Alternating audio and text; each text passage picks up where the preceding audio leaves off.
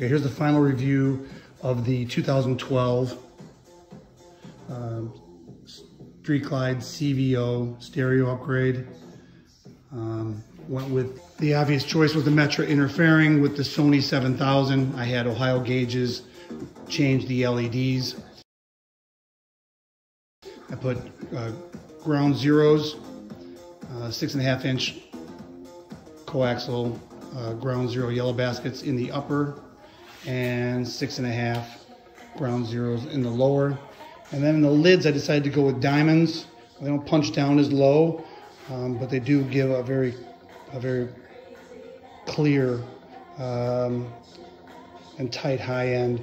Plus, they're the neo magnets, so they with these older bags, there's no issue with the lids opening and closing with the magnets hitting the side of the bag. So, plus it's a lot easier to handle. I'm doing this one-handed here, and I can handle the lids very easily. So the amplifier I went with, that's tucked behind the front fairing, is the SounDigital 2400 watt. And then you do have to change from the Daymaker headlight to an aftermarket Chinese one. And I'll provide the link to that in the description. But although you can't really judge the quality of the sound or how loud it is from a cell phone, people ask all the time anyways. So I'll go ahead and turn this up here. That shit crazy.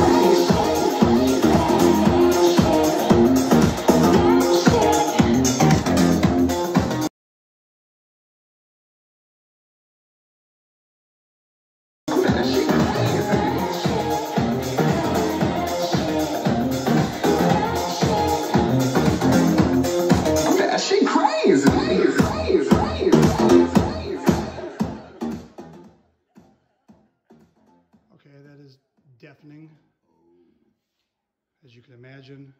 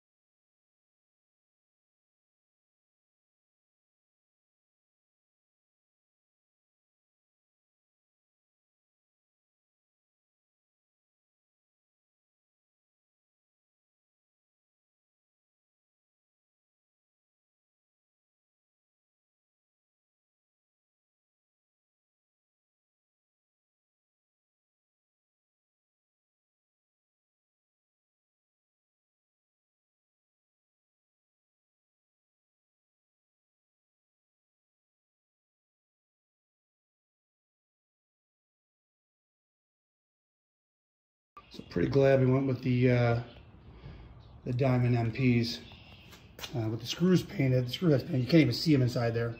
So this just looks all stock. You can't even see the diamond name along this side. But when I open this up, I'm trying to do this one-handed here.